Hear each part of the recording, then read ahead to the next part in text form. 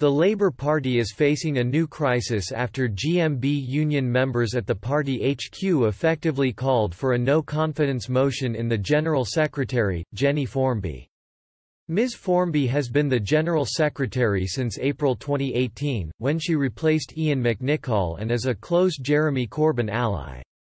The GMB, the largest union at the Labour Party headquarters, accused the General Secretary of leaking an internal report into allegations of anti-Semitism under Mr. Corbyn. One of the report's most incendiary findings was the claim that factions opposed to the former Labour leader deliberately hindered efforts to tackle anti-Semitism. In one passage, the authors wrote that some staff members seemed to have taken a view that the worse things got for Labour, the happier they would be, since this might expedite Jeremy Corbyn's departure from office. The leaked report included emails and the details of private WhatsApp messages, which made dismay. In its motion, the GMB said, by trawling the emails and instant messenger logs, the General Secretary has effectively unilaterally placed all members of staff under investigation, albeit without any clear process or notice. The union said that the leaking of the report was yet another example of the toxic culture of bullying and intimidation that had become a feature of the party's internal politics under Mr. Corbyn. It added that the timing of the leak over the Easter weekend, when staff are confined to their homes as a result of COVID-19 and may well have caring responsibilities and/or have suffered bereavements, adds insult to injury. The motion concludes by stating that staff can no longer be confident that the General Secretary has the safety and welfare of staff as her top priority. On Tuesday, the new party leader Sir Keir Starmer said he was. In a joint statement with the deputy leader Angela Rayner, Sir Keir said, "We have seen a copy of an apparently internal report about the work of the Labour Party's governance and legal unit in relation to anti-Semitism.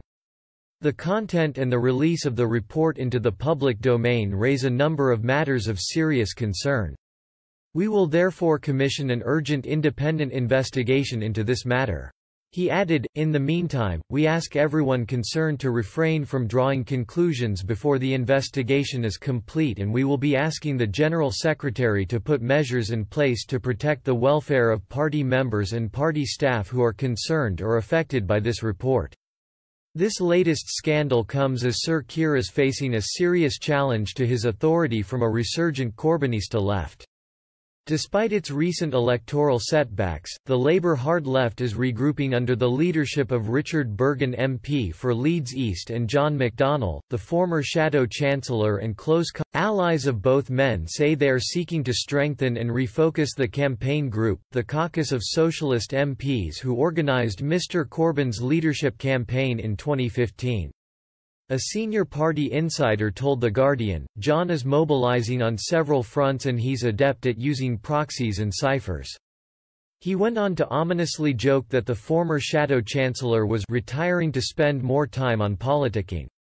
Labour's hard left wants to offer an alternative to the Fabian Society, which has traditionally developed policy ideas for the party's leadership.